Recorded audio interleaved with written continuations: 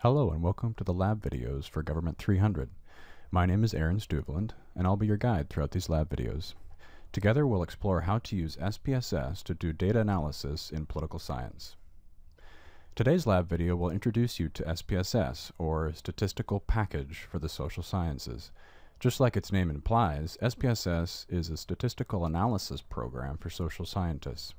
Learning SPSS can really benefit you in the long run, as it's used by many organizations and government agencies to analyze and present data. So let's get started. Within your VCL session, you should see a SPSS icon on your desktop. Double-click this icon to open up a session of SPSS. And SPSS will prompt you to either type in or open up existing data. For now, let's just choose type in data and click OK. And this should bring you to a blank spreadsheet. Blank because we've chosen to input our own data. This spreadsheet, like any you'd see in Excel, for instance, is organized into rows and columns. And you'll notice that the SPSS interface looks a lot like any Windows application.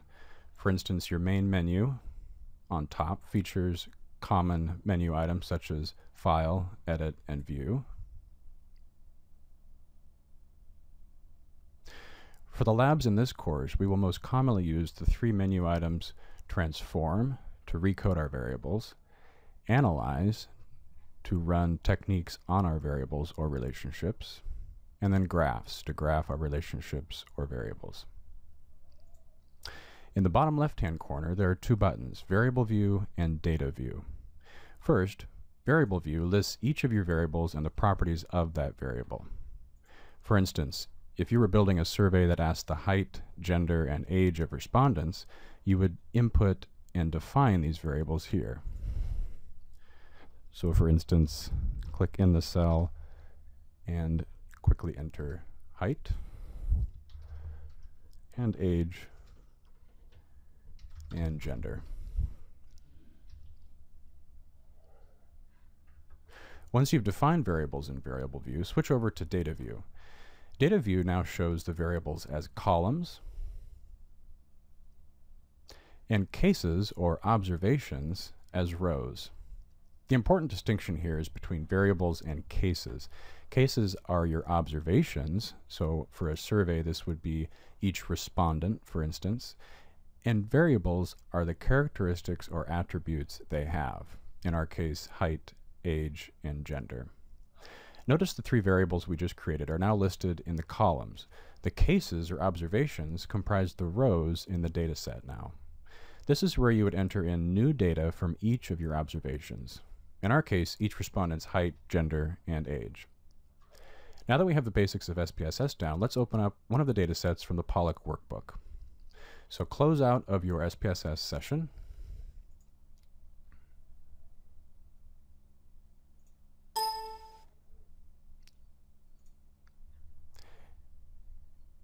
And open your browser and navigate to the Blackboard course webpage for Government 300.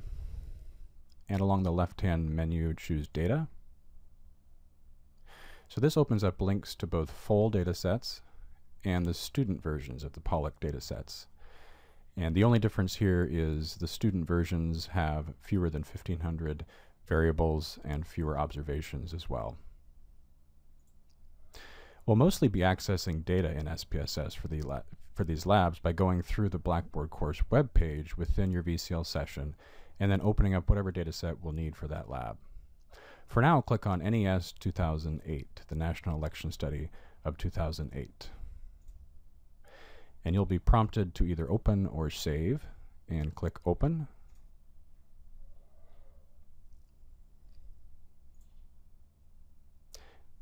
And SPSS will open this data set. And SPSS will open the data set in Data View. It is now fully populated with all the individuals surveyed in the 2008 National Elections Study. Each case or observation is a person who was polled, for instance, and each variable represents either the respondent's answer to a particular question or a characteristic observed by the interviewer. Now switch over to Variable View using the tabs at the bottom left. Recall that the variable view allows you to view or edit the variables to alter the characteristics, names, and labels of your variables. I want to draw your attention to just a handful of ways to edit your variables. So the names column is simply the name of your variable in the data set, and these should be relatively short and simple, although explanatory, and they cannot contain any spaces. The labels in your data set explain in more detail what the variable is. So in the case of age, for instance, the label would simply be age of respondent. Finally, the values column defines what numbers correspond to what real-world concepts. It is important to note that computers speak in the language of numbers, which in the case of age is intuitive. The number corresponds to an actual respondent's age. But if you were to select the gender variable, so scroll down here to look at the gender variable, you will see that 1 corresponds to male and 2 corresponds to female. Computers will not be concerned about what the numbers mean. That's a job for people. So knowing what values or category labels correspond to what numbers is very important. So to demonstrate what we've just talked about, let's create and define a variable in SPSS. So go to File, and then New, and slide over to Data, and this will open a blank spreadsheet. So if you go to Variable View, in your top left cell under Name, just click inside that cell. So suppose we want to create a variable that measures party identification. So under Name, enter Party ID. Remember that no spaces are allowed here. Now simply work across the row, and in the label category, simply put ours political identification. So that's the long form of our name. It's a little bit more descriptive. And then define values for the new variable you've created. So party identification is typically measured on a scale ranging from Democrat to Republican. Independents are generally included at the midpoint of the scale. So assign category values to the numbers in SPSS. So in this case, we'll do the value of 1 corresponding to the label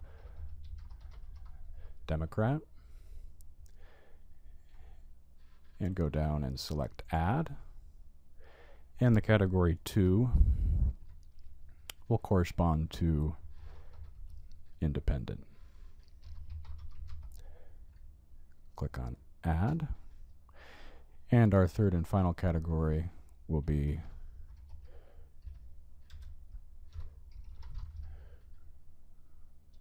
Republican. Click on OK, and you're set. Now return to Data View. The newly created variable will now appear on the left column. Now you can imagine populating this variable with observations. Don't worry if this seems like a new language. Next week we'll build on this knowledge by taking a survey and entering the data from that survey into SPSS.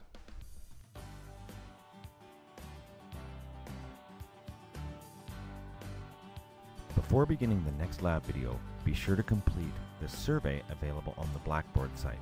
Then, move on to the lab video featuring the entering of data in SPSS.